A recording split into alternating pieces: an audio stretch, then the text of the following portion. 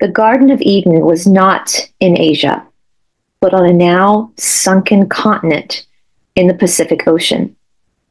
The biblical story of creation, the epic of the 7 days and 7 nights, came first not from the people of the Nile or the Euphrates Valley, but from this now submerged continent.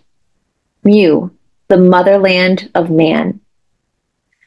These assertions can be proved by the complex records I discovered upon long-forgotten sacred tablets in India, together with records from other countries. They tell of this strange country of 64 million inhabitants who 50,000 years ago had developed a civilization superior in many aspects to our own. They described, among other things, the creation of man and the mysterious land of Mu. By comparing this writing with records of other ancient civilizations, as revealed in written documents, prehistoric ruins, and geographical phenomenon, I found that all these centers of civilization had drawn their culture from a common source, Mu. We may, therefore, be sure that the biblical story of creation as we know it today evolved from the impressive account gathered from those ancient tablets, which relate the history of Mu, history 500 centuries old. The manner in which this original story of creation came to light forms a tale that takes us back more than 50 years. It was a famine time in India. I was assisting in relief work with the high priest of a college temple. Although I did not know it at first, he was exceedingly interested in archaeology and the records of the ancients and had a greater knowledge of those subjects than any other living man. When he saw one day that I was trying to decipher a particular bas relief, he took an interest in me that brought about one of the truest friendships I have ever known. He showed me how to solve the puzzle of those particular inscriptions and offered to give me lessons which would fit me for still more difficult work. For more than 2 years, I studied diligently a dead language my priestly friend believed to be the original tongue of mankind. He informed me that this language was understood by only 2 other high priests in India. A great difficulty arose from the fact that many of the apparently simple inscriptions had hidden meanings which had been designed especially for the Holy Brothers, the Nakals, a priestly brotherhood sent from the motherland to the colonies to teach the sacred writings, religion, and the sciences. One day, being in a talkative mood, he told me there were a number of ancient tablets in the secret archives of the temple. What they consisted of he did not know, for he had seen only the chatties containing them. Although he was in a position to examine the writings, he had never done so, as they were sacred records not to be touched. In discussing these secret writings, he added something that set my curiosity up to a new high point. He had already mentioned the legendary motherland of man, the mysterious land of Mu. Now he amazed me by the admission that the precious tablets were believed by many to have been written by the Nakals, either in Burma or in the vanished motherland itself. I became impatient to see them when I learned that the writings were only fragments of a vast collection taken from one of the 7 rishis, sacred cities of India. The bulk of them was believed to have been lost. Still, there remained this opportunity to see what I might of the ancient fragments of antiquity lying dust-laden in the dark. Day after day, I attempted to discover some method by which I could obtain access to the hidden treasures, but my friend, although extremely courteous, was adamant in his refusal to let me see them. "My son," he would say, a touch of sadness in his voice, "I would that I could satisfy your desire, but that may not be. They are sacred relics that must not be taken out of their containers. I dare not grant you your wish. But think, they may not be packed properly, and they may break and crumble in the boxes," I urged. "We should at least look to them to see if they are safe." But this argument was of no avail. 6 months passed.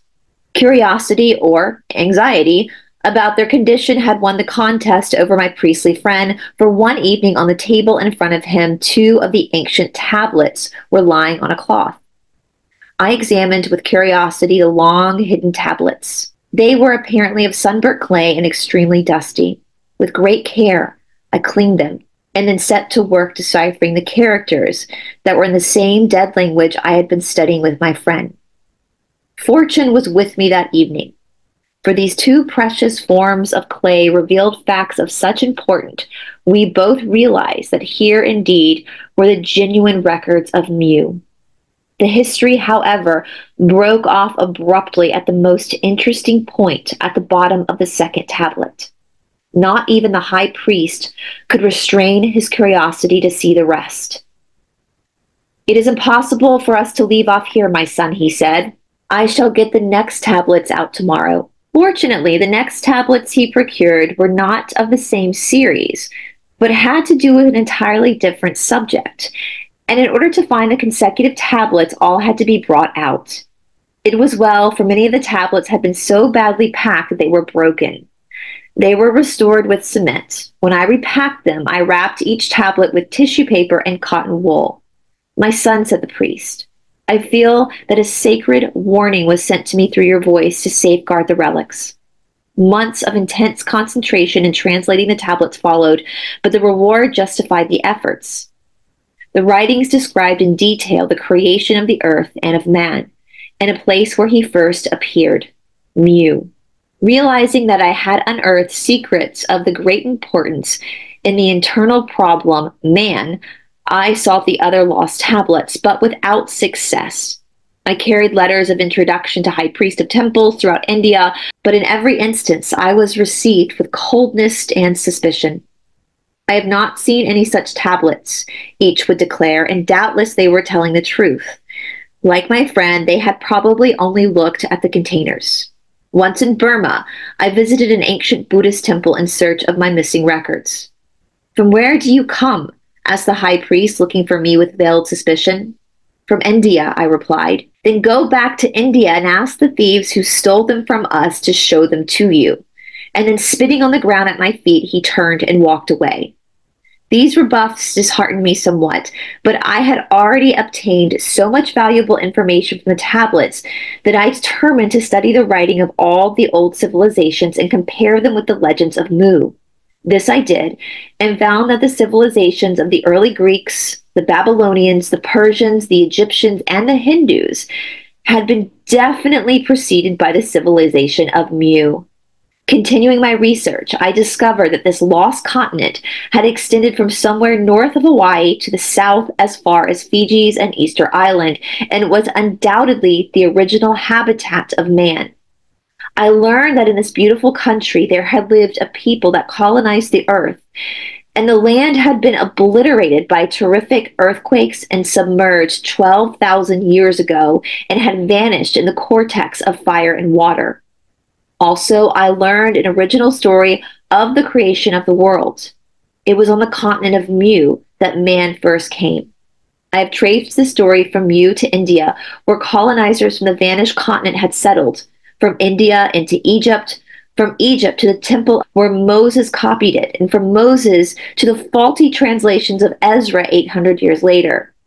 The plausibility of this will appear even to those who have not studied the subject carefully when they see the close resemblances between the story of the creation as we know it and the tradition that originated in Mu. Before we get into the video today, I just want to give a quick shout out to one of our sponsors, Gnostic TV. Gnostic TV is ancient wisdom reimagined. This is a Netflix for those who are spiritually curious and want a place to go where there is no censorship. I personally am doing a whole series on Gnostic TV called The Esoteric Explorer, where I am providing exclusive content to Gnostic. Gnostic TV is a host to all sorts of different content creators, many of whom are your old favorites. If you would like to check out Gnostic TV, there is a link down in the description box below.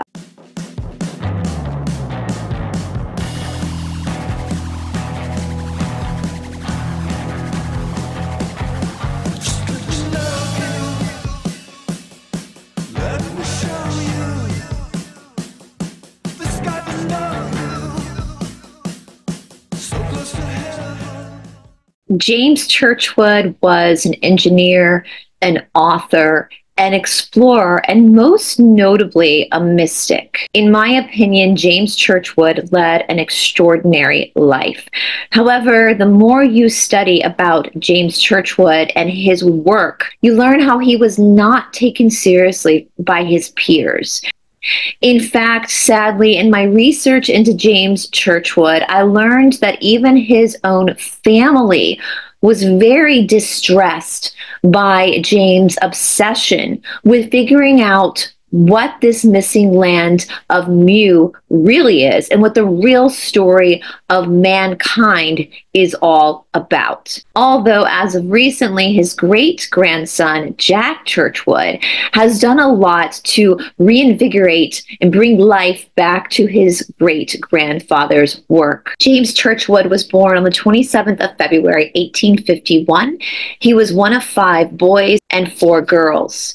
Interestingly enough, he was born in Devon in the United Kingdom, and in the area where he was born, there is a lot of mystical stuff. I mean, there's a lot of mystical stuff in England anyway, but there are a lot of like stone monoliths and that kind of stuff that was already kind of around James as he was growing up. James himself would go on to be considered an occultist. And as we've said many times on this channel, I think a lot of people are afraid of the word occult, but all occult means is hidden knowledge. That's all it means. It's neither good nor bad. It's just hidden. How you use it is what makes it good or bad. But we do know that this level of mysticism must have been around his family growing up, because interestingly enough, just a side note, James does have a brother named Albert who will go on to be an author about Freemasonry, which is really, really, really fascinating to me. So it tells me that this must have been something that probably was spoken about, this mysticism, this kind of like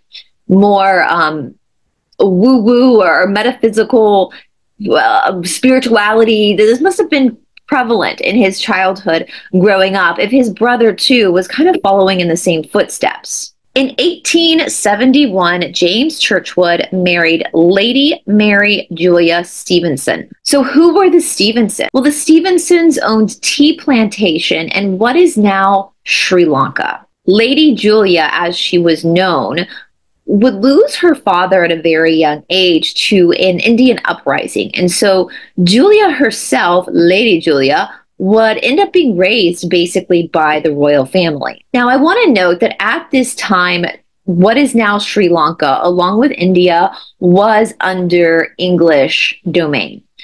In fact, India would go on to gain independence from England in 1947, and Sri Lanka would go on to gain independence from India a year later in 1948. But at this time, the time that James marries Lady Julia, India as well as Sri Lanka are all owned by the crown. Soon after James and Lady Julia are married, they are back in Sri Lanka. And in 1872, just 1 year after their marriage, their first son, James Alexander Churchward, is born. We also know that James himself had family members who also were stationed or worked in these British-owned colonies in the Far East, because in 1879, James starts exploring the Pacific side of the Asian continent. And we know that he has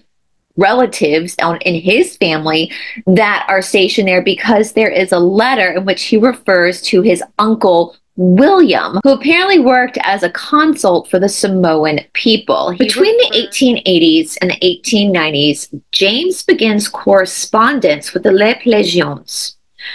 Augustus Le Plégion was a British-American archaeologist and photographer who studied the history of the Yucatan Peninsula.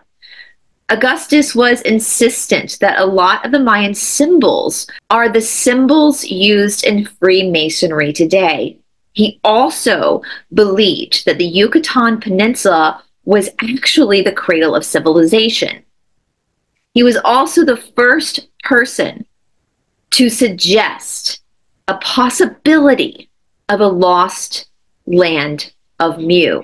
In 19 1914, Churchwood does relocate to Connecticut. And this point, Churchwood is actually pretty wealthy himself because as an engineer, he had patented like 31 different patents, and he had won this lawsuit which got him $6 million, which is a lot of money for the early 20th century. So he was able to buy this estate in Connecticut for his family and also use that money to fund even more of his research into the land of Mu. But nonetheless, from 1914 to 1926, Churchwood continues the Mu research. In 1926, he writes The Lost Continent of Mu. In 1931, he writes the book Children of Mu. In 1934, he releases The Cosmic Forces of Mu.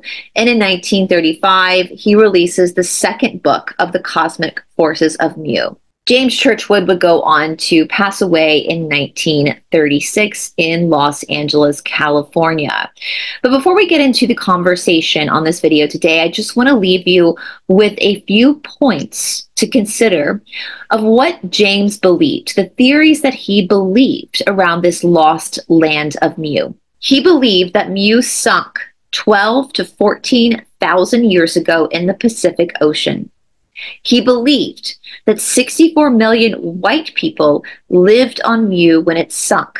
He believed it was the lost land of Eden. He believed that the Mu people are our collective ancestors, the ancestors of all the races in the world. He believed that the Naqal Brotherhood were the keepers of the sacred teachings and writings of Mu. And in my opinion, more importantly, Churchwood took a very big interest into the religion, the spirituality of the land of Mu. He believed that the religion, the spirituality of Mu is the baseline for all of our religions. He believed that the religion of the land of Mu inspired such works as the Egyptian Book of the Dead, the Tibetan Book of the Dead. It inspired the Abrahamic religions as well as the Hindu faith, Buddhism, all the religions.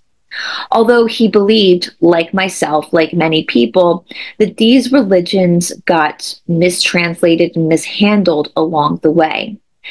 And he tries to pull the layers back. The belief of Mu, of the people of Mu, was that we were all a part of the divine spark. You see, the motherland of Mu and the history around this forgotten continent debunks any of Darwin's theories of evolution. Because Churchwood found in his research that the people of Mu were created, and they knew they were created. They were created by God, and they were all brothers and sisters of God. They all carried the divine spark of God. He believed that the people of Mu, a lot like it's written in the Yoga Sutras, that they knew their lives on earth and these bodies were only temporary, and that their soul was eternal.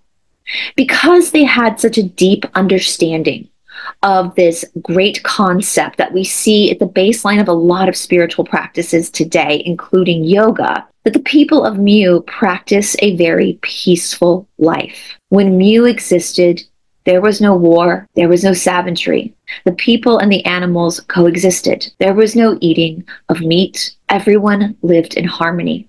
Everyone respected each other as brothers and sisters. And if there ever was a disagreement between two people, it was solved with respect and not violence. But what caused Mu to sink? And more importantly, my question is, why do we not know about this? I think I know the answer to that question. I think you watching probably know the answer to that question too. But in order for us to tell this story, instead of starting at the beginning, Hillis and I have decided to start at the end.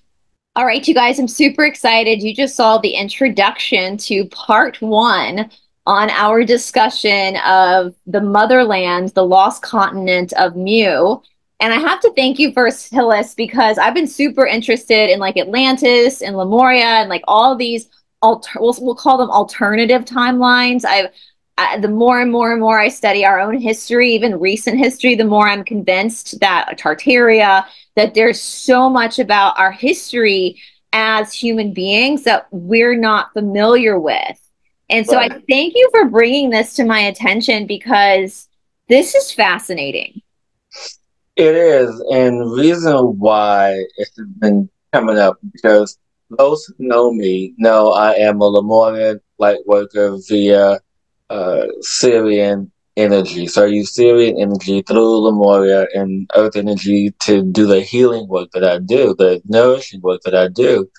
And for a while, there has been this, I don't want to say debate or conflict of Mu is Lemuria and Lemuria is Mu, or there was Mu and then there was Lemuria, or Mu was first and then Lemuria came second, and then there was Atlantis, and then all of this stuff. It kind of gets convoluted after a while, because there are so many versions of what people believe to be true.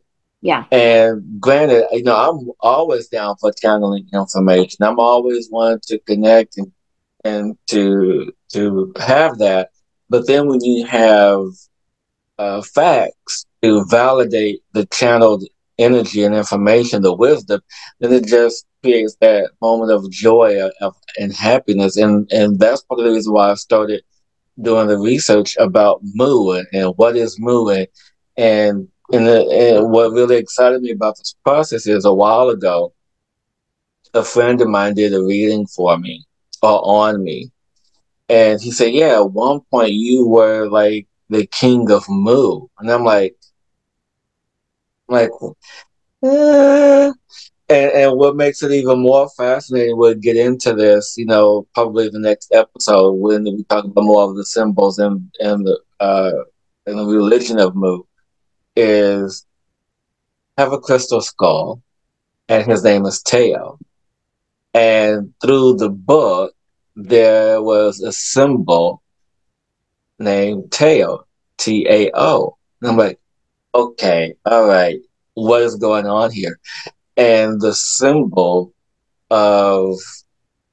symbolization of Teo is a capital T. And back then, they called it, or the meaning of it was resurrection. And so I just found that there's been all the symbology around me about Mu. And when I saw Teo, that just kind of like, okay, in the book The Lost Continent, and I'm like, okay, all right, I just got to know more. And so I'm so excited to happy to bring more of this information from James Kirkwood, who went through hell to get this information to the people.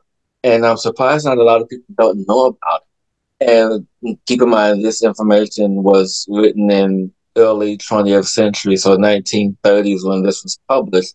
But since then, there have been nuances and things that really tie to his evidence that make it so real for me.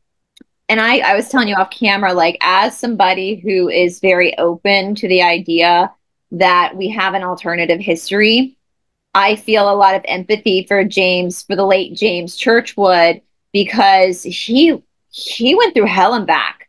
He was made fun of. It caused like tension in his family. His first wife like detested him by the end of their life. And I will shout out Jack Churchwood, which is his great grandson. I sent you one of it. He's got a ton. He worked a lot with Dolores Cannon. And out of all of Churchwood's descendants, it seems like Jack is the only one that has actually taken his great-grandfather's work somewhat seriously. Even his own father and grandfather were very dismissive of this whole obsession. We can call it that. I think an obsession that James Churchwood had. And we were saying, when you get the book, he kind of talks briefly in the beginning about how he discovered this. And we were saying offline, Hillis, he didn't set out to be. No. That was not. I don't think anyone sets out on a mission to disprove the known history. Yeah. I don't think that's ever anyone's intention. I think and it was just more so that he stumbled upon it because of his relationship that he had with the fisherman. Yeah. You know, Well, I was saying to you too, like, I believe that, with the law of one, they talk about you do have like particles in your DNA that kind of allow your bloodline to allow you to be open to certain ideas. And if we look at Churchwood's family, I don't know much about his parents, but he was born in Devon in the United Kingdom. And even in Devon, there are like monoliths. There are like these crazy. So he was born in an area where there was always already kind of a mystical charge. And his yeah, brother, Albert Churchwood, ended up writing like all these books about like the occultic arts. And so obviously Churchwood came from a pretty open-minded family. And I was saying to you, he ended up in India because his wife, Lady Julia, her father was a tea plantation owner in yeah, what is today Sri Lanka. So he didn't set off to go to India. Like, I went to India for a reason. I went to India because I wanted to find God, right? Like, he right. obviously ended up in India because of family relationships. And I mean, how dharmic is that to have this shit fall? Yeah, Like, it literally just fell in his lap, these old templates. pretty So much, pretty much. basically, he was working the relief for the famine in India. The United Kingdom at this time in the late 19th century, early 20th century was owned by the United Kingdom. So a lot of governors of British descent. So that was common to see white people in India.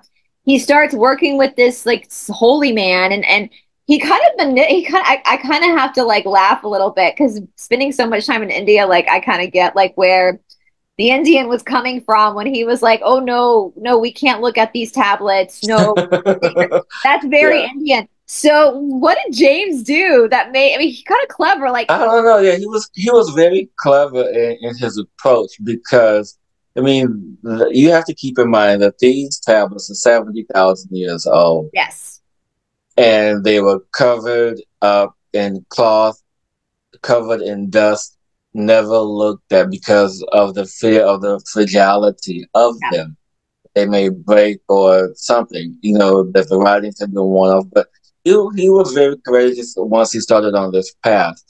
And I don't know, can we jump right in it, I guess? well, he basically told the guy, he was like, "What if they're falling apart?" And so then the Oh, Indian got yeah. paranoid. Yeah. I forgot. Yeah. What if they were following? Yeah, exactly. And he was Exactly. like, and then the Indian guy got hooked too. Well, also the fact that these were written in like a super dead language and only Yeah. like three other people in India knew how to translate these Yeah. tablets as well. So James was clever because then the Indian man got paranoid and was like, what if they are falling apart? Oh shit, Yeah. we got to pull them down. We got to. And then actually, James, what he did was he like reset the tablets to make sure that they were safe. He put them in cement, like made sure that they were secure, Yeah. put them Still back. And then he went on kind of a scat because it was funny. They had like translated one tablet and it kind of left off in a cliffhanger. hanging. Yeah. And then they had to go in the scavenger hunt and find them. And then they got to another person who what they were told who has them. It's like, no, I don't have them. If you can find them, you know. So He it's went like it's like this whole back and uh forth. It's a yeah, scavenger hunt. Well, he went to yeah, Burma, and the guy at the temple in Burma was like, "Where are you coming from?" And the guy and James was like, "India." And he goes, "Well, then go back to India because they stole them from us." yeah, exactly. So it's like this whole it's like what do you do type of situation. And so I guess, we've been keeping people waiting for about a month now. So I guess we can kind of like get into it and let people know. And so, you know, as in the introduction, it's people always want to know how do things begin. Yeah, It's easier to understand how the destruction of Mu happened.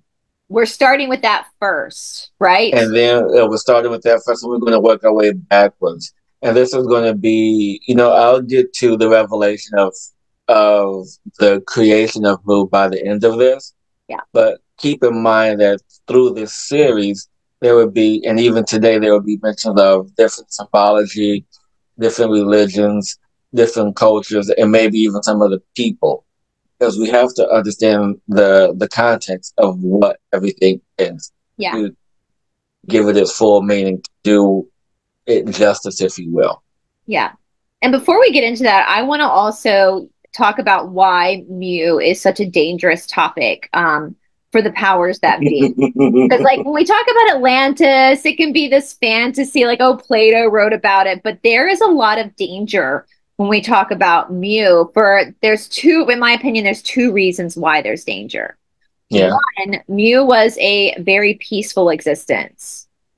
They did not, and it's where we all come from. It's our own motherland. So if we knew that we all came from this peaceful motherland where we're all equal, then all the strife that they try to create for division all of a sudden loses its power. Secondly, and to me, this is the biggest one. If we're working with Churchwood's theories, Mu debunks evolution completely. Yeah. I mean, and then there are people, oh my goodness, I can't think of the guy's name, who did the documentary on Netflix about ancient civilization. Oh my God. Yeah, I can't think of his name. I know who you're talking about. Yeah. I'll look him up. Hold on one second. His theories would skew history as well. Billy Carson, some of his theories about it. Mathis Di Stefano, some of his theories were debunked as well. So there are people who talk about it and hint around it, but there haven't been any direct conversations about it. Graham Hancock. Yes, thank you, Graham Hancock. Yeah. So we have these big, and I love Billy Carson. I mean, we have these big scholars. These aren't just like people that are on a whim. Like, these are people like Billy Carson, Graham Hancock, who have literally devoted their lives to studying this stuff, who basically, it debunks everything that we've been taught in our traditional education. So let's, as I said in the beginning teaser, guys, the only way that usually when we tell a story, we start at the beginning. But with this story, we got to start at the end, don't we? Yeah, we have to start at the end. And keep in mind, this is approximately 70,000 years of history. And so the destruction of Mu is not as everyone thinks, because during this time, it was the pre-Dryad period that everyone talks about, or the younger Dryads, because the Earth was being pummeled with meteors, with, potential flooding, everything. At this particular juncture, the Earth has reached critical mass. Yeah. But that wasn't really of the end all that be all, because at this time on the planet, there are no mountains, plainlands everywhere. So there's nothing, higher than maybe a few hundred feet, and those are just rolling hills. It's nothing like the Andes or Himalayas. None of that has been developed on the planet yet. And during this time, the motherland is situated between what we know from east to west, from the chain islands of Hawaii all the way over to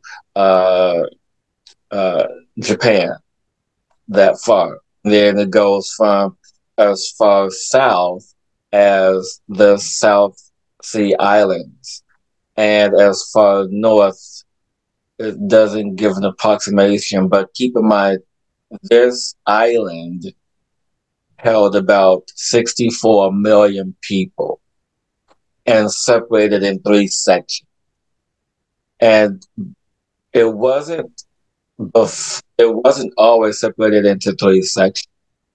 It was due to the natural evolution of the planet. And I'm sure, just for sake, if people begin to see some of the symbology, Brice, you may have a picture that's in the book you want to show. I will. There is a picture in the book that symbolizes the destruction of Mu and how it got separated. But before I get into the separation, I have to tell you how it really occurred. People thought it may have been a meteor. People may have thought it been a volcanic eruption. That was the telltale end of it. But how it started is there are gas pockets.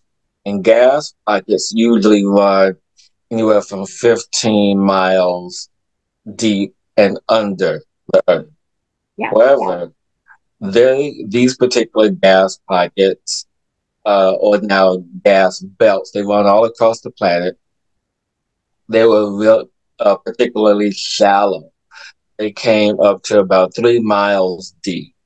So just imagine, this very soft, land, spongy land, and has gas pockets underneath. And typically what happens with the gas pockets, it's almost like they kind of like it creates this rupture underneath. This is why you always get the rolling effect, especially when you have new land. I don't know if people understand about the chainlands of Hawaii. It's created by gas pockets. And the minerals that are underneath, some of the gas pockets come up. The minerals are mixed with the water, salt, the minerals, everything. It creates the land, but the land is still salt. Yeah. So this, in my opinion, created the land of Mu through these gas pockets merging with the life elements to create all of the land mass that size. In my opinion, that's what created Mu, was the gas belt. Over a period of time, the earth began to shake, and it had earthquake, tremors, aftershocks, all of it. And then it got so bad to where the island began to break up. And when the island began to break up, then it, of course, created room for volcanoes. And if I interpreted it correctly, if I read it correctly, it was mostly destroyed in the beginning by earthquakes, and then by lava, by eruption. But most of the eruption wasn't more so spitting out lava and rocks, it was more so spitting up ash. Yeah. You know what it reminded me of? What's the town in Italy? Because when I was reading the book, it was like when the destruction happened, and it happened. So Mu was. I know, yeah, I know which one you're talking about. The big volume that was just that big black. Was it Vesuvius that erupted, and it like caught, and when they found the remains, like people were like in the middle of doing something when it caught them. When I was reading The Lost Continent of Mu, he talks about how he envisioned like, and this was a society far more advanced in technology than we are today. Yeah. And they were like on their boats or having, and all of a sudden, boom, there just all of a sudden was this apocalypse. And I want to also point out that he believed that the destruction of Mu happened only 12 to 14,000 years ago. That's not that long ago, is it? Really? No, which would put it right in line with what Billy Hancock and Billy Carson. Billy Graham wouldn't believe in this. Right, yeah, exactly. Billy Carson and Hancock, what they put their timeline, even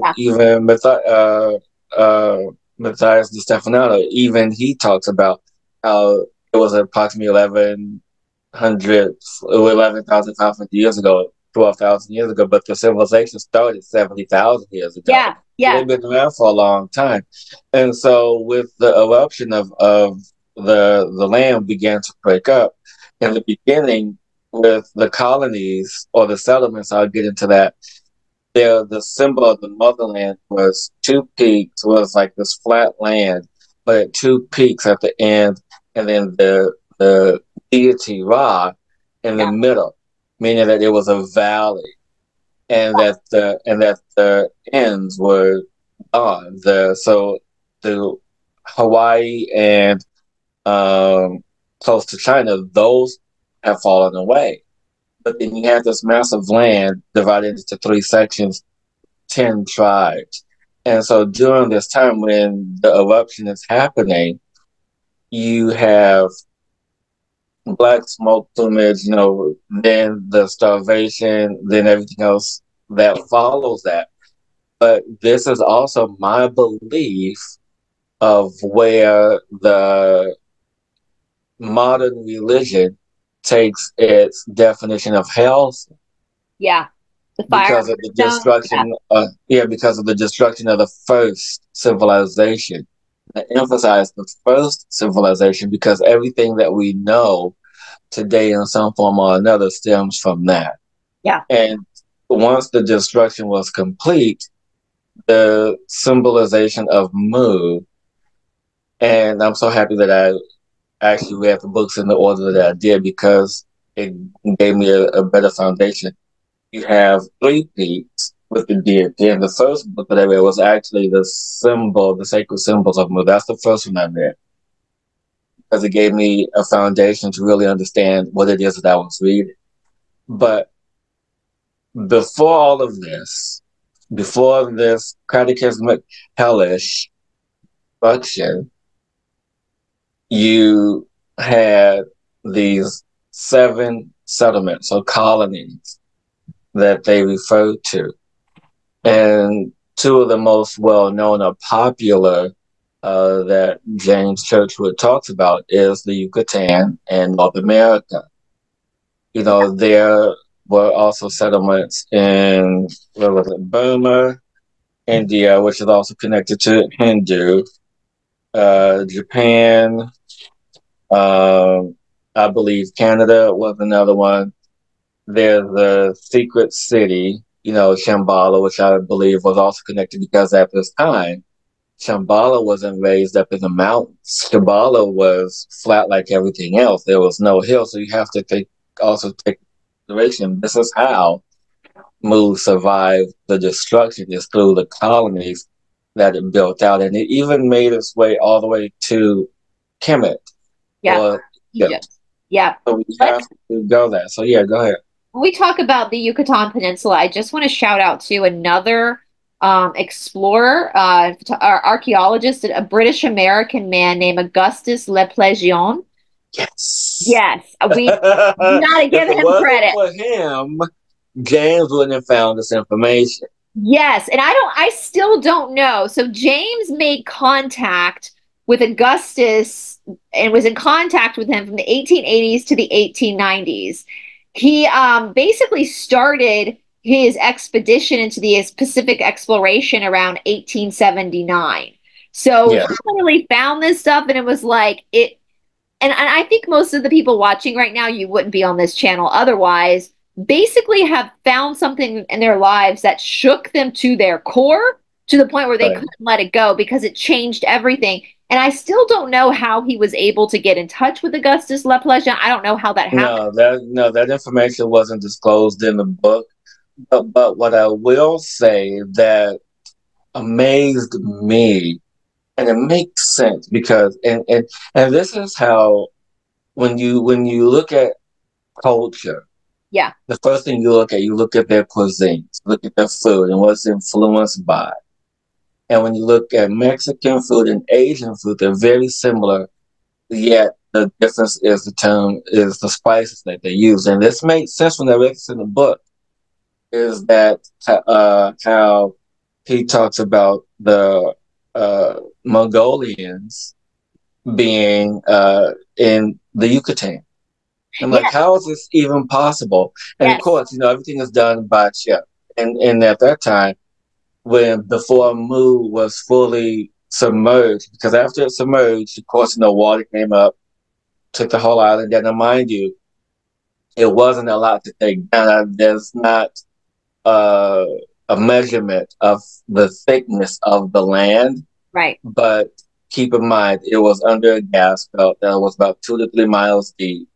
In addition to that, you had an earth that was emerging and growing. So there was all these consistent earthquakes and changes. So it didn't take much, but it survived for 70,000 years. But it reached a time when I felt that it was also going through a magnetic shift as well. And I believe that was mentioned in the book of the magnetic shift that was occurring on the planet. So when you have the magnetic shift that causes the earthquakes, that's under a gas belt. So it was all the signs that the land was going to eventually be submerged. But what was interesting is that it was a moon night's ride from the motherland, Mu, to Asia. So in 28 days, not 30, 28-day cycle that they could reach there. So once it was destroyed, you have this settlement. And reason why this, to me, it confirms this is true Mu settlement is because in the book of symbols, you have the symbol of it. If you look at the Japanese flag, their flag is made of a sun with 8 rays. And it's called the land of the rising sun, meaning it's east. And everything moves from east to west. Right. and they always look to Mu as rising as the first civilization. And Mu was to the east of Japan. Yes. Yes. In the Pacific And Ocean. so, yeah. And so when you have the deity of the sun in the Japanese flag, then you have the 8 rays. I have to go back through my notes, but the 8 rays are also representation of the colonies. And if you look back to the original flag of Japan, which is inverted to where I believe it's more of a blood red for a background and gold rays as opposed to a white and red. And so to me, the modern flag could mean it could be a rebirthing. I'm not sure what the modern meaning of the flag is, but the old flag is a representation of the deity and the colonies, the settlements that it had. And so then obviously when the land was submerged, it knew of the other colonies because the colonies were in touch with one another. Yeah, they were from the, yeah. Well, let's kind of go back a little bit just because, so at the point of cataclysm, with the motherland, so we have this basically for all intent and purpose, we have this island that's in the middle of the Pacific Ocean that is considered the motherland for all of us around the world. That's our motherland. That's where our people come from. And they sent out people and created these 7 different colonies all over the world, right? As we know it, all these, Yucatan all over. And then when the cataclysm happened and the motherland sank, we'll talk about the savagery and all that kind of stuff too. We look at, and that's something that Augustus Laplacian spoke about a lot with the Mayans. He believed, and I thought this was super fascinating. So if we look at like occultism or mystic studies or the esoteric studies that we call it, Laplacian believed that the Freemasons had basically like hijacked the Mayan symbols. And the funny thing is he was a Freemason. And he was like, we got this shit from like the mother, like this was not secret stuff. And that was one thing about Mu as well, is they had this, I don't want to say like, I don't even like the word religion. It was like they had this knowing that, that's what they called it. How James refers to it, as a religion. What I find interesting is that with James Churchwood, he didn't call it a religion. I mean, he referred to it as a religion in the book, but it was more so about the way they worship. Yes. And it was more so of a worshiping in the sense of honoring the deity, not in worship in the modern sense of term worship.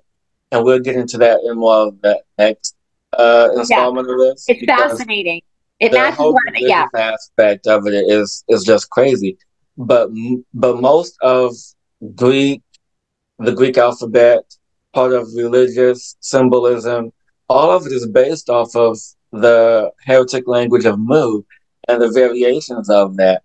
And what struck me, what really, really, really got me, just getting emotional even just thinking about it, was that there's in the beginning of the continent of Mu, there's a symbol where he talks about the totem, about the totem pole. And I look at it, and if anyone knows or has seen First Nation pictures or picturettes or vignettes, whatever you wish to call them, instantly that is First Nation. Yeah. So this is how I know that Canada was also a settlement by way of the Yucatan, by way of North America, all the way up. And you have to think at this time, Canada wasn't Canada as we know it. It was a lush, beautiful country. And so when you think about the movement of the people of the tribe, of these 10 tribes that came out of Mu, you really have to stop and wonder, what was it that we misinterpreted? What was it that we got wrong after their destruction and after the continent and after the colonies, the settlements? What was misinterpreted? What didn't we get? And I feel like all that misinterpretation happened after we went down into savagery and cannibalism. But we can talk about that later. Yeah, and I agree with you. And I think too, like I think what Le Plession kind of, and I haven't read his books, I was just reading the synopsis from James Churchwood, was like we have this like these groups like the Freemasons who study this occultism and they keep a lot of information secret. But this information was being displayed on these old ruins, which kind of from my interpretation, the altars. Yes, and it led Le Plession to, and Le Plession was one of the first to mention the land of Mu. He was one of the first to actually start talking about this before Churchwood. And it was kind of like, okay, wait a minute. So we have these like secret societies and these secret information, but it seems like in the beginning, this wasn't a secret. No. And this actually goes back to the law of one, because the law of one talks about that the negative polarity will hoard information, will have secret societies, will have all these things, and they won't share but the positive polarity, it's for everyone. It's for everyone. And so that to me is what, and I do, when we get into the religious aspect of Mu, I of course have spent a lot of my time in India studying, and it's very relevant to what is in these real ancient works like the Bhagavad Gita. It very much mirrors that. But yeah, so we have right before the cataclysm, I get what you're saying too, because I know the United Kingdom, we always think of the United Kingdom. I've lived there. It's very rainy, right? It's not the best weather. But there was a time when the United Kingdom was tropical. And what we're looking at is the pole shift, right? So whether the pole shift caused the cataclysm that destroyed Mu, whatever, the chicken, what came first, the chicken or the egg? Also, it happened, right? It also caused weather to change, which of course, as I said earlier, this whole Mu colony does debunk Darwin's evolution, which we'll get to later on. But there is one part of Darwin's theories that I do believe in, and that's called survival of the fittest. So I do think we see some shift in certain structures of humans in order to survive in now a different climate, right? Like they see blue, like I have blue eyes. Blue eyes can see.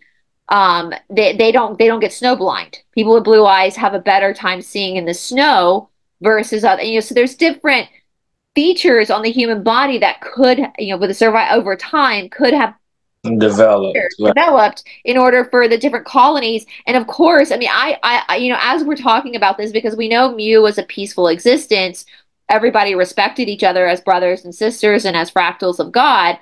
But when it got into the savagery of what happened, what I keep thinking about is like what we experience in our world today when when something happens traumatic, it puts people into chaos. And do you want to go there now about what happened like immediately following the cataclysm for those who survived? And then we can go back to the other aspect, to the beginning, to really for people to understand what Mu was at the time of its height when it had 64 million people. And so after Mu submerged, of course, took time for the colonies to know, but during the time you just knew something was wrong because there was black plumes of smoke, people were drowning and burning at the same time. Right, yeah, exactly. So the earth is literally shaking everything up.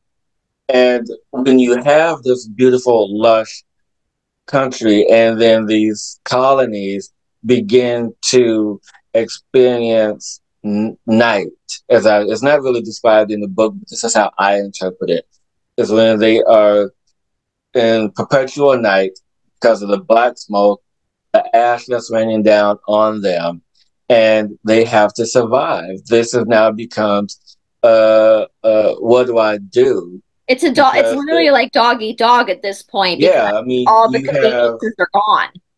Yeah, some colonies, from what I would imagine, stuck to their peaceful ways because how they celebrated death was through cremation. So they set people on fire, and not that came out long. Set people on fire. Yeah, I'm just set you on fire, but it was a ceremonial rite. of cremation. So that's how most of them, that's how when someone ended their life, that's how they did it. But during this time in other peaceful colonies, I'm sure there was other ways in honoring that tradition. Yeah. However, in the place of Burma, that's where and why is it always Burma? Burma's like the scapegoat of the. I know, why is it always Burma? Because that's where the cannibalism started. That's where the savagery started. And then that's where the de-evolution of the mental capacity started as well. Because when you read the book, and you guys, I want you to read this because there's a lot of interesting information. Because you go back and James talks about how the discovery of the Neanderthal was in Europe. Yeah. But no one dared mention about the highly evolved skeletons that they found in North America, specific in Nevada, New Florida. Mexico, Oregon, and next to, because I believe they were in last, there was a layer of like the mammoth, and then underneath that they found human remains. And they didn't study the human remains in America; they only studied the ones in Europe. Yep. And that makes sense because if you're in Burma's close to Europe, they had to travel, and so they studied the difference of their skulls, and that spoke to the de-evolution of humanity because of the cannibalism and savagery that they fell to because of the destruction of this amazing paradise. And that's also known as the Garden of Eden, just so you know. Yeah, the Garden of Eden.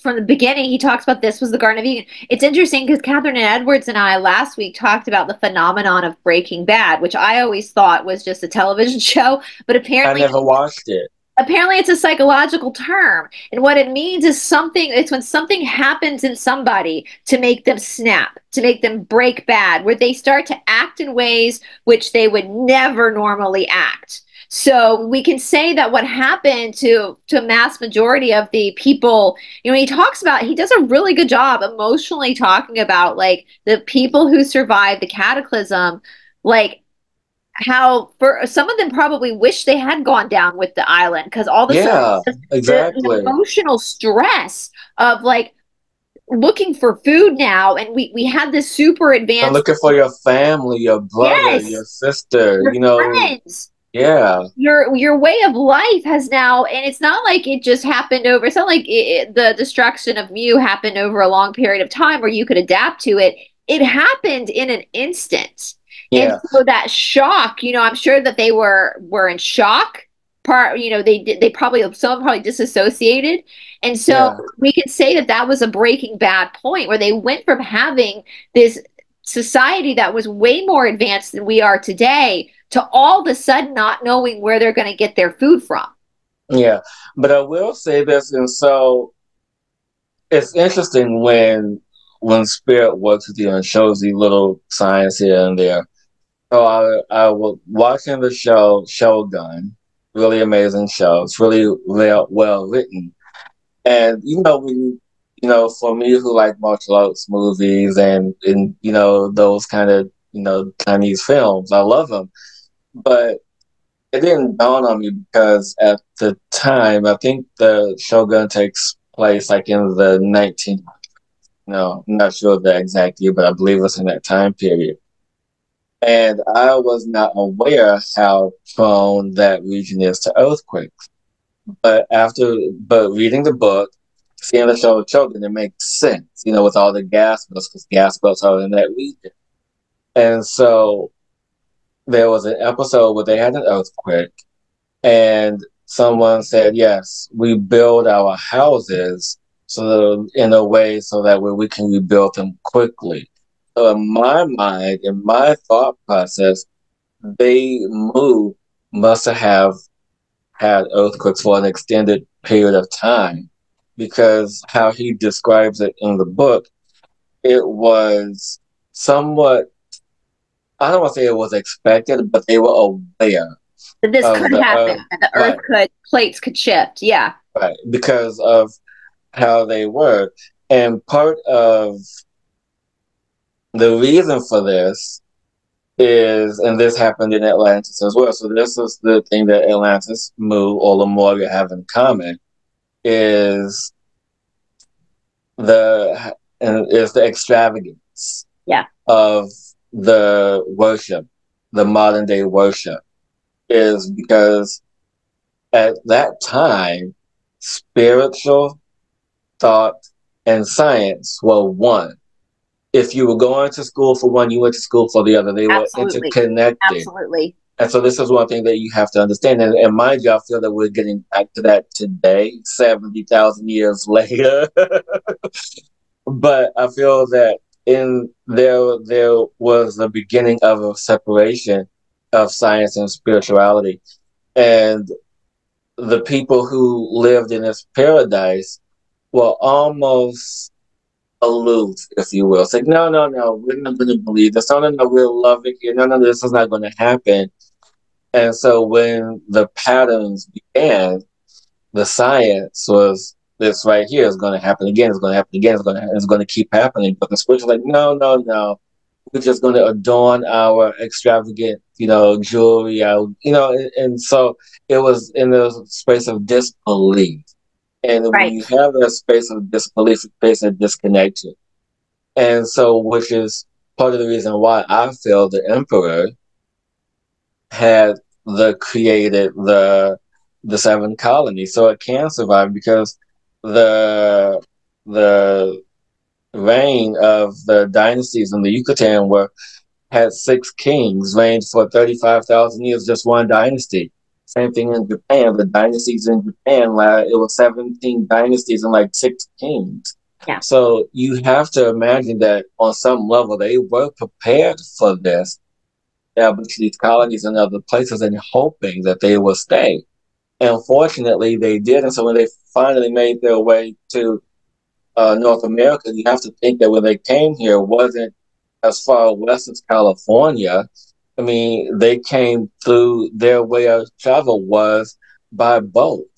And the way that they entered into America was through the Colorado River, which was then much lower than it does now. So you have this path that leads into these other spaces, which then the culture evolved into what we know now as the Hopi or the Zuni tribes, the Indian tribes, these the indigenous tribes. So they hold their story. And what was fascinating, and I told you this, is that in the indigenous culture, they celebrate the first civilization in many ways. And it was the night of the Oscars. And mind you, I don't watch TV. Seldom me watching an awards show. Heaven forbid me. I mean, I just don't. I used to watch them all the time, but I don't want to see value other than entertainment. But this one, I was just saying, watch this performance. They talked about indigenous people. Watch the performance. I'm like, okay, I'll watch it. And they're doing this amazing drum circle where it's just one drum in the middle of them beating and singing. It was amazing. And then they zoomed in overhead, and there was a symbol of Mu on the drum. And when you know what to look for, you know what people are talking about, you know what to celebrate. Once you see, you cannot see it. Exactly. So this is why, there's all these secret societies, because if the knowledge was out there, people would know. And I feel that if people knew the truth of what's in James Church books, it would change religion completely. It would change diplomacy. And it's interesting when you're talking about these nations having multiple kings or emperors. The United Kingdom, again, before 1066, before William the Conqueror came in and took over the royal family today, there were multiple different, I guess we could call them counties. They weren't called counties back then, but different areas with different, like Boudica. I've covered Boudica before, and her husband. And they had different, and it's interesting. I want to kind of read on page 293, if you don't mind, this one paragraph where the origins of sovereignty, because he says it perfectly. He says, a nation loses the place which it once held in the world's history when money becomes more precious to the souls of its people than honesty and honor. A universal, widespread greed of gain is the forewarning of some great upheaval and disaster. Civilizations had been born and completed and then forgotten again and again. There is nothing new under the sun. What Yeah. is has been. All what we learn and discover has existed before. Our inventions and discoveries, but our inventions and discoveries are but reinventions, rediscoveries. The orthodox theory among the scientists of today is that man came from a brute beast to a savage, but from savagery traveled on by degrees until he reached civilization. Yeah. And but the savagery came not because we evolved from animals, and we can get more into the relationship with animals later on, with Mew, but we became savages not because we were evolving out of monkeys, but No. because the circumstances of the predicament we found ourselves in. And I think about that now, like when we look at the Native American tribes, they would war with each other, right? Like the Navajo and what was it, the Ute, like did not get along. And that's where you get the Skinwalker Ranch from. And you see all these tribes of Europe warring and Africa warring. And it's like you could kind of see it when, in my mind's eye anyway, when Mew fell and you had these people trying to survive, they would sit in their colonies and form little tribes, and it became us versus them for food, for land, for things in order to survive. And so we became savages where before it was abundance for everyone. It was, Yeah. you are my brother, we are the same. Let's just all live in opulence. And it's funny you mentioned Hillis about how people, they had these tiny little earthquakes before, and people just kind of wanted to ignore it. Well, we still see that today, don't we? We still people Yeah. do that all the time, don't they? That Yeah. won't happen here. That won't happen here. We're good. Let's just watch the Kardashians. It's fine. Yeah, and that's the thing, because when we live in blissful ignorance, sometimes we don't want to face the truth. And sometimes blissful ignorance is a place of joy. And I get that sometimes we have to live in this place of joy, but sometimes the reality is, when something is bigger than you is in turmoil and you choose to ignore it, then okay, ignore it. But the problem isn't going to go away. It's like, are you going to be on a sinking ship when there's lifeboats over there? It's like, no, I love my ship. This is a beautiful ship. What's the old adage? The captain's going to go down with the ship. Yeah. I'm the captain. I'm going to get on a lifeboat with you. Me too. Screw the ship. No, I mean, because it's, and mind you, there have been times in my life personally where I have chosen blissful ignorance. Yeah. I mean, because it's joyous, it's happy. I'm not going to pay attention to that over there. That's just going to bring me down. And I get that if you're living in paradise, you don't want anything to bring you down from this paradise. But there's also the reality of it. Well, if you want to live on paradise, if you want to save paradise, this is what we have to do. And so there's a lot of comparisons to the first civilization to now. One of the things that James talks about, it makes a lot of sense, because people talk about, oh yeah, there was 5 civilizations. No, there were only 2, then and now. Right. Because he breaks down how the colonies or the settlements were part of the same civilization, because they were settled from Mu. They came out of Mu. They lived in Mu. And yes, they evolved through that, whether if it was you lived in the Yucatan or North America, Canada, wherever, all these places, and eventually made your way to Atlantis and then to Egypt, still came from the one source, though it was thousands of years apart. And, we started, BC, before Christ. That was like 2-3 millennia ago. We're still in the same civilization. So I understand what he means. It's only been 2 civilizations. There was, before Christ, which is all of Mu. Yep. And then after, which is all of, well, maybe even before Christ, I would say we'll consider us part of that. Mu. BM, not bowel movement, but BM, before Mu. I know that sounded bad. But you know, it's interesting. It's almost like, because I get this, Hillis, there have been things I've spoken about on my channel before that were very concerning and alarming that had come up in like the Cassiopean readings or something, and I'll bring it up. And I'll have people in the comment section get mad at me for bringing up something that's uncomfortable but needs to be addressed. And this Right. this is where we get the term toxic positivity from. Right. Toxic positivity is when you won't look at something because you don't want to look at something, right? Right. It doesn't mean that it's not true, and it doesn't mean the person trying to show you this is a bad person. You know, and if we can address the situation, like if the people of Mu had addressed the situation, then we might be telling a different story today. You know, but I'll say that from interpretations that I've had, and at some point we're going to have your friend Jessica on to really dive into the energetic piece of this. You know, being a psychic and being of that space, I feel that there were some people that really wanted to do something about it. And there's this time, like I mentioned just moments ago, where the emperor was aware of this, possibly me, because I was the emperor at one time.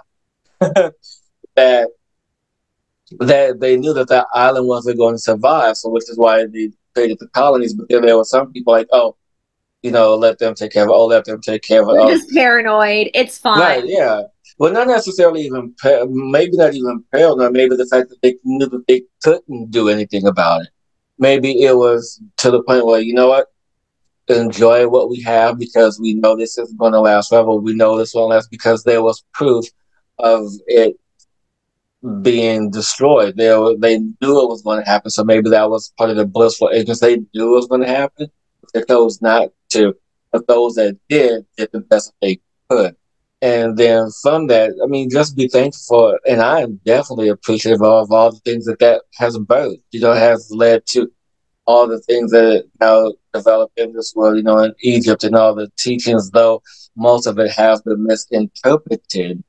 And so part of my journey in this is to find the truth of the spirituality behind it all, because in the heretic symbols of Mu, that's where all the truth is. This is where everything has been birthed from, because you have people looking for the Garden of Eden.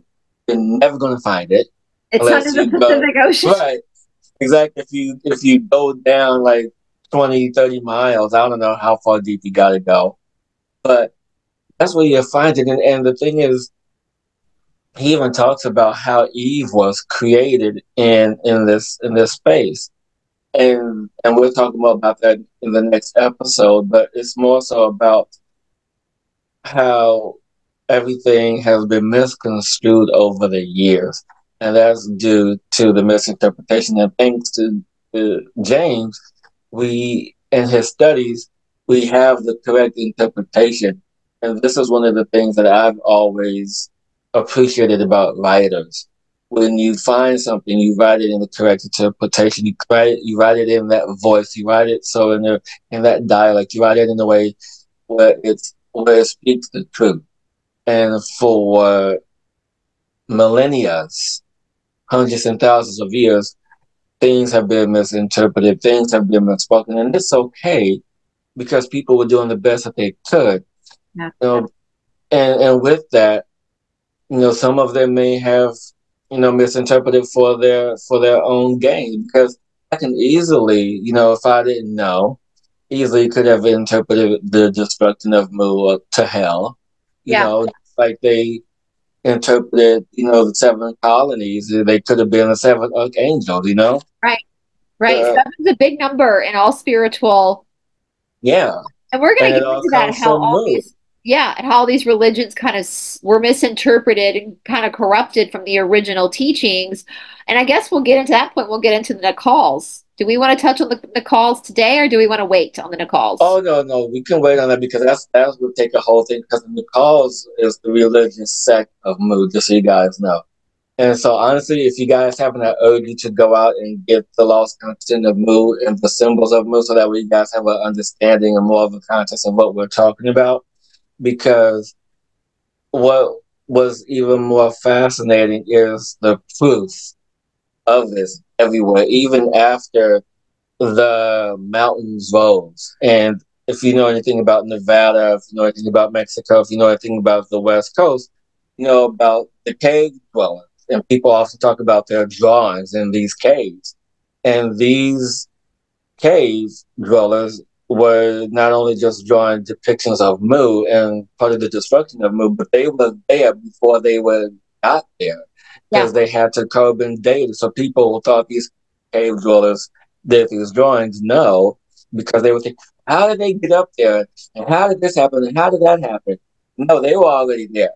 Yeah. You have to understand that everything that we see in mountains or in high up caves existed before they rose. They were on plains or small hills that people could have easy access to. I mean, granted, they probably were skilled climbers. I mean, who knows? But it's just amazing the amount of truth, especially in the Yucatan with the stone altars. Yep. And the proof of these symbols. And if you know how to read them, if you know how to interpret them correctly, then the truth is in front of you. Yeah. It's nothing. I take everything with a grain of salt now because it's so we just, and I think when you are, somebody else phrased it this way, and I loved the way they phrased it. And I can't remember. I think it was Catherine Edwards who told this to me, but I can't remember who she was quoting, so I apologize. When you become arrogant enough to be ignorant, when you become arrogant enough that you believe that you become ignorant to what you actually see around you. And and I don't know. I know we're coming up at an hour, Hillis. Do you have anything else you want to conclude with, or any other topics you want to talk about today before we leave our audience with the destruction of our own collective motherland of Mu? Well, if anyone wants to really find out anything, the best place to go, and this is why South America is huge, especially the west coast of South America.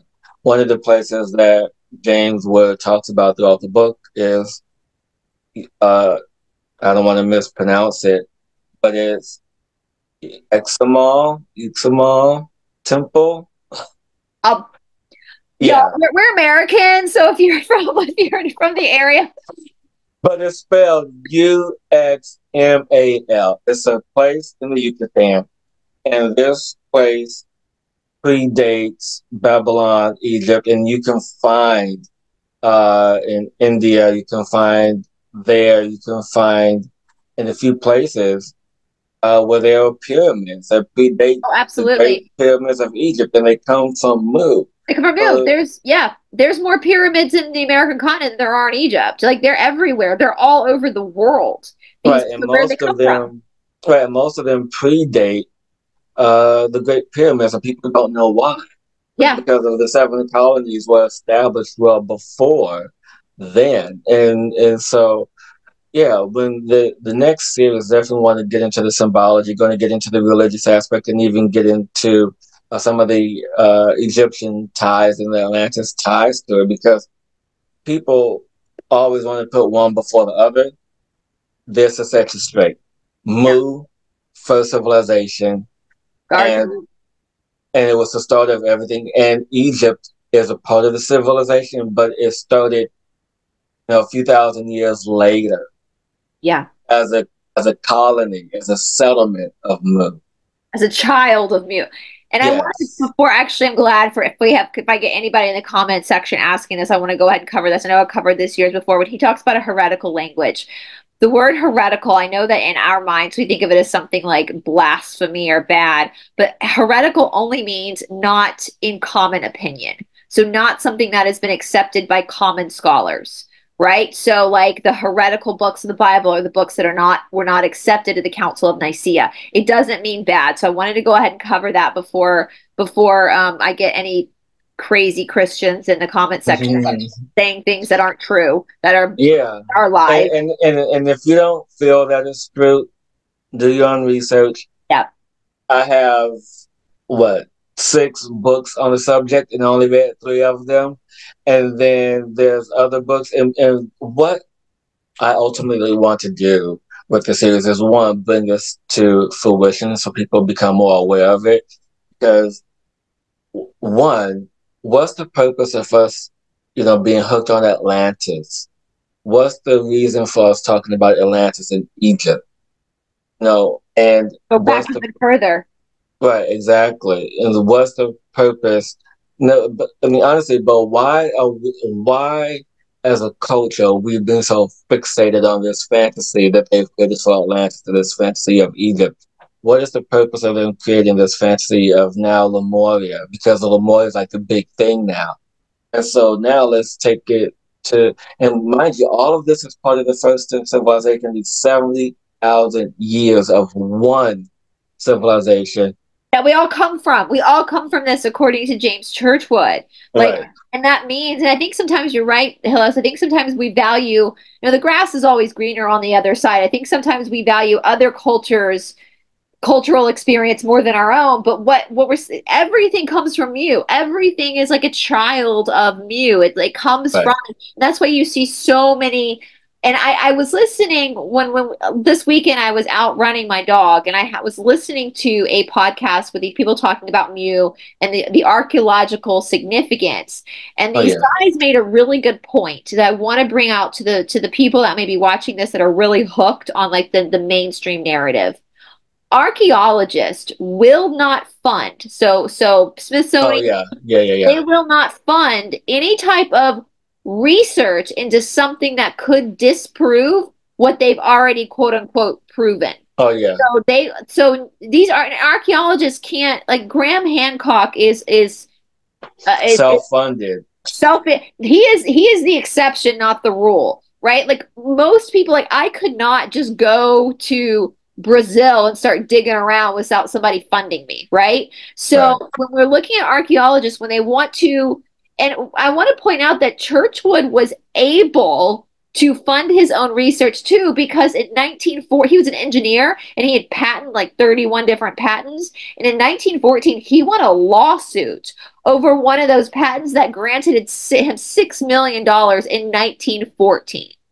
So that, because he had won that lawsuit, that's why he was able to fund even greater expedition for himself. So, so $6 million back then is like $100 million exactly. And I will say that was part of the reason why I think his wife and his, close family started testing him, because they probably took money and they were like, that's ours now. And he's like, no, I'm going to go spend it on trying to, because Jack Churchwood, his grandson, laughs about that. He was like, I didn't get anything from my great grandfather besides his good looks. Like that money was gone. It was gone by the time. That half his book too, the Mexican tablets, and so he talks about Nevin a lot in the Lost Continent, and Nevin is a place where you find an abundance of these Mexican tablets that translate to the destruction of Mu, and anything that you find about Mu is always going to talk about the destruction first. Yeah. No matter what it is, they always refer to the death or the submergence of Mu. But I will say, on a closing note, that the flower of Mu is the lotus. Yeah. It's the first flower on the planet. Which is also the symbol of yoga, one of the main symbols of yoga too. And I can't wait to talk about the religion, because there's so many correlations. I know he shows a lot of correlations with like Hanuman, which I have here on my necklace, and Ganesh, and and the yoga, what Patanjali writes about in the Yoga Sutras is very identical to what the belief system of Mu was, which we'll get to. But before we sign off, I just want to sum up everything, just to sum up part one to get people. And I love that we start with the destruction. Like, how did we get here now in 2024 in Atlanta, Georgia, talking about, we have to go to the destruction, right? Like, why aren't we floating around in like spaceships going around? Because the destruction happened and we became savages. Our ancestors did. So I just want to sum up for part one what Churchwood believed from his actual research. And again, just to reiterate, mainstream history archaeologists is not going to fund, they're not going to put any money into any type of research that's going to disprove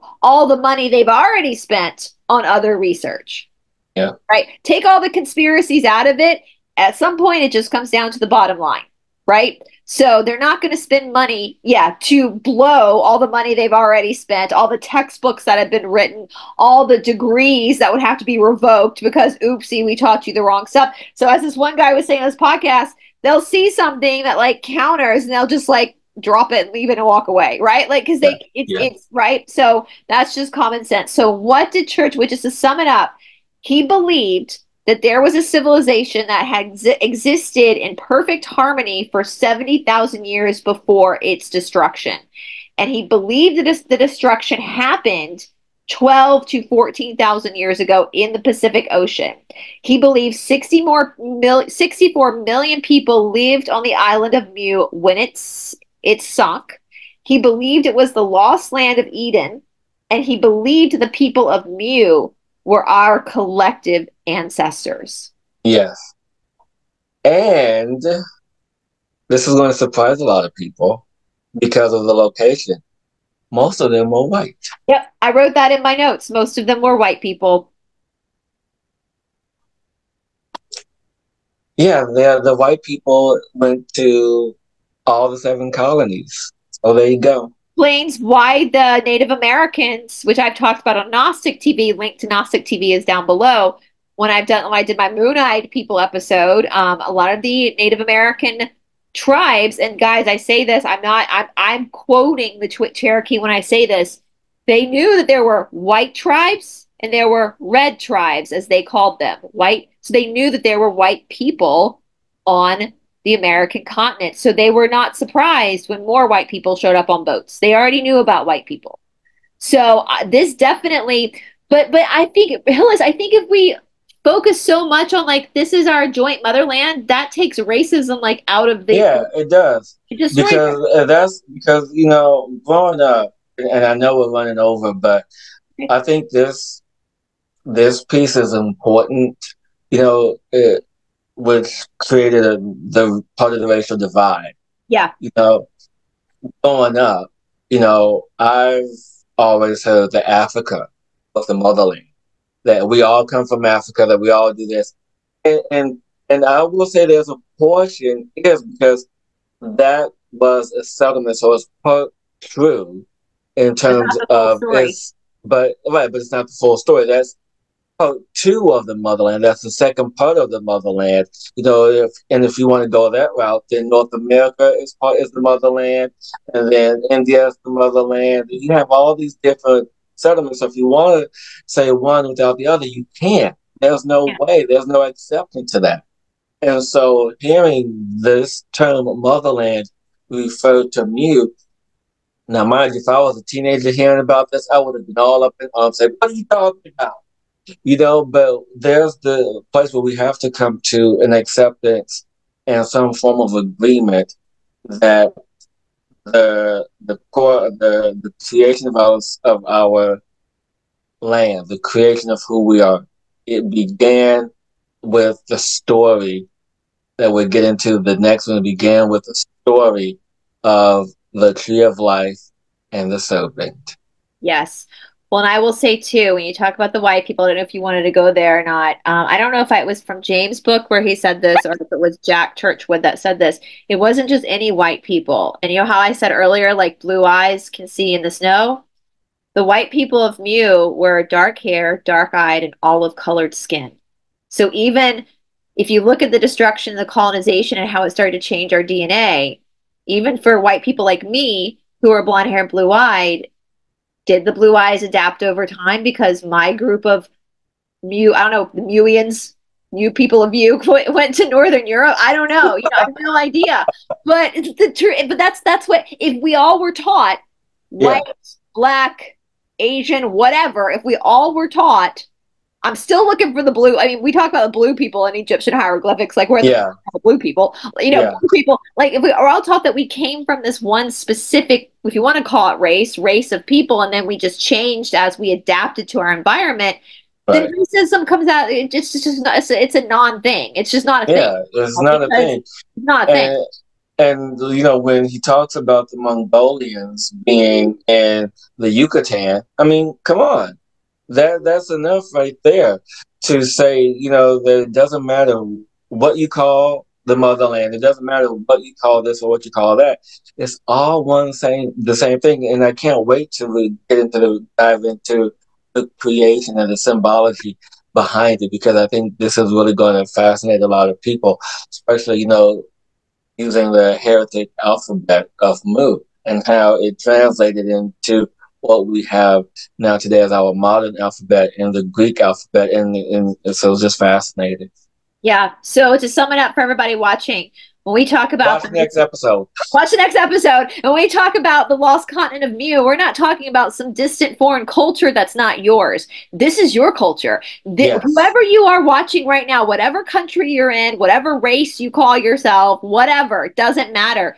These are your people. This was your sacred religion. This is the information that's still in your DNA, right? And this is hopefully, and again, putting my conspiracy hat on, this is part of the reason why I don't think they want us knowing about Mu, because they like it when we're divided. Make them fight so they don't see what we're doing back here, you know? And so, well, Hillis, this has just been such a treat. When you brought this to my attention, I had never heard of this. I am now a huge fan of James Churchwood, R.I.P. James Church, obviously, he was born in, he was born in 1851. So he's long RIP a long time ago. But much respect to his great grandson Jack Churchwood for continuing to spread his work, for Dolores Cannon, who I believe is also RIP'd, for her bringing Jack Churchwood on to really bring this to light as well. It does take a village sometimes to spread the word, and I will put the link, guys. I will put the links down in the lost continent of Mu. I will put that down in the description box below. We're going to talk about the symbols next time, right? That's part 2. Is it symbols? Yep. So if you guys want to get ahead of the game, get this one, the sacred symbols of Mu, and we can be on the same page. And I've also got the Children of Mu, which I think we're going to talk about eventually too, as well. Which I have not even cracked it open yet, guys. Me neither. I'm excited. That's the next one. I've been digging through. I know I've been rereading. I told you, Hillis, that I read my books a lot in the bathtub. So my books look real well worn at the end of my my travels through their pages. So, and also, you guys, ask any questions down below of any thoughts you're having in the comment section below. Hopefully we won't have any questions. It seems pretty self-explanatory, ending part 1, which literally this was just the destruction of Mu. Next time we'll get into the symbols. We'll start to talk about the religious nature of our collective ancestors, X, Y, and Z. And I will also be including all of Hillis's links in the description box below as well, guys. So please make sure, if you are not subscribed to Hillis's channel, please make sure to get subscribed to Hillis's channel. All right. Is there anything else you want to say, Hillis? No, I appreciate this time and really bringing this information mainstream, because it's time. It's time for us to really know the truth of our first civilization, as we are now in our second, yes, and evolving into something much greater than we can possibly imagine. Yeah, for sure. For sure. And all those people that are hooked on the names mainstream narrative, you silly. Just read the Lost Con. We didn't come from monkeys. Silly. That's silly. That's just silly. We came from a bunch of white people in the middle of the Pacific Ocean. All right, you guys. Well, we love you guys, and I cannot wait to do part 2. We'll be planning part 2 very soon, and we will talk to all of you guys very, very soon. Bye, everybody. Bye.